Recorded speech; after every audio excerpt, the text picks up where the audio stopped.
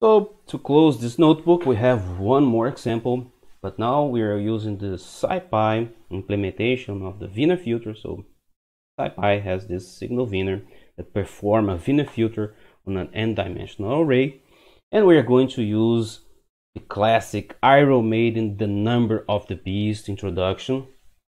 And here we see there's a different approach. So this implementation of the wiener filter, if we don't give the noise power as an argument, the noise is estimated as the average of the local variance of the input, and this is what we are going to use.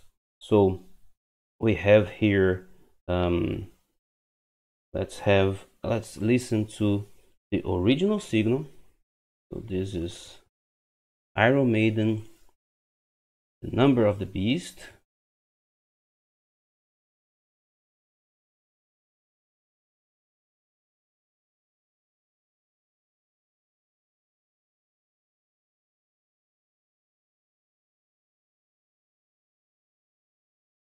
So this is the original. Now we are going to add some random noise like we did before, and then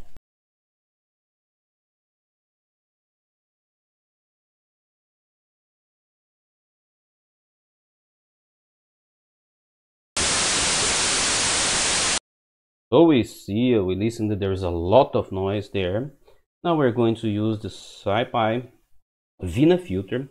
So we are not passing any noise power. We are going to use the noise estimated as the average of the local variance, and we are going to give it higher order. So we are going to go the filter size of 51 taps. So the size here should be odd, and we are using 51, and let's see what's happening. Let him who hath understanding reckon the number of the beast. For it is true.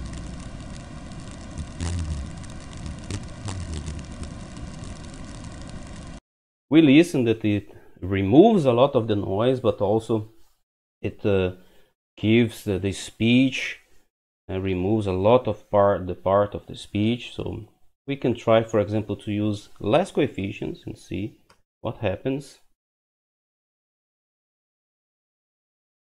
So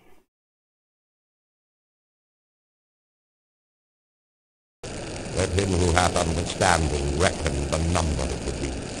For it is true. Its number is 666. So yeah, we have here, there is some noise reduction, but it also affects the quality of the reconstructed signal. Yeah, but if we compare to, let him who hath understanding reckon the number of the beast.